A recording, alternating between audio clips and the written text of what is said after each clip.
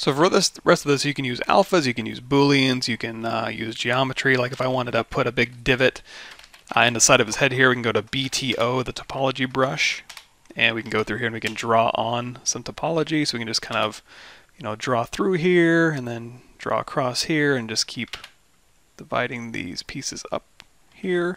Then once we have that, we can hold down Alt and we can get rid of any of these pieces we want, or Alt drag to clean this up a little bit. Then we can tap off here, and it's based on your brush size will give us the depth or the size of that object. Of course, we've already used Z-modeler, so we can go through here, split mask points. If we want to make this any bigger or smaller with our Z-modeler brush, we know we can do QMesh polygroup island, or let's do polygroup all. Again, you can start pulling and then hold down Shift and pull along those surface normals. If you hit D for dynamic, it'll go ahead and give you a dynamic subdivision preview. And if we turn on live Boolean and turn this to subtractive, and let's move this down to the bottom here, you're going to see it's going to cut in. So if you wanted to do like a crease level of 2, smooth subdiv of 4, you can see what that's going to look like. And again, it's live, so you can go through here, you can move this around if you want, turn on polyframe to see what you're doing, or go into solo mode. And if you wanted to, in fact, go to the bottom here and say, you know what, let's do an inset with the face inset polygroup all region. You can inset this entire region and then do a QMesh polygroup all, hold down Shift, and then do a crease PG and then hit D again. Put a little bevel in there on the bottom. That'll give you a little bit more of a complex shape here. Or like we were doing earlier, you can go through here and you can simply mask out a shape and then Control Tap to invert that. Hold down Control Alt or Control and kind of clean the shape up a little bit. Control Alt Tap to clean it up or to sharpen it up a little bit. Hold down Alt to set that surface normal. You can push this in, inflate, deflate, or like we were doing earlier, you can go through here and you can set on that corner there and you can kind of rotate it in or rotate it out. Although from this point here, I'd probably maybe go to this side, and let's hold down Alt and rotate it this direction, then kind of pull that in. Control drag again, and you kind of have an inset little lightweighted thing in there.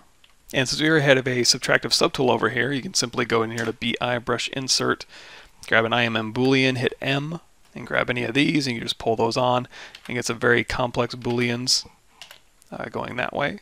You can make your own insert Boolean meshes. My intro to ZBrush part 8 will take you over the basics of Booleans there. Or if you have some alphas, I have some brushes in here. So kind of play around with some of these. These are just shapes from Gumroad, so I can go and grab any of these brushes here. We can kind of drag these out. Let's drop that Z intensity down a little bit, so you can hold down Alt. You can kind of push these in, or you can go and grab some of these alphas and see if these are going to play nicely. Now the resolution's not great on this object, because again, we're still in kind of blockout phase, but if you're fairly certain this is the direction you want to go in, feel free to dynamesh this at a higher resolution, or even ZRemesh this, and then start adding your Boolean meshes and your alphas and stuff like that. So yeah, if you are going to start dragging alphas on here, you're probably going to want to make sure that you're subdivided up enough to make sure that these things make sense. Of course, you can make your own alpha brushes. You can find that on my YouTube channel as well.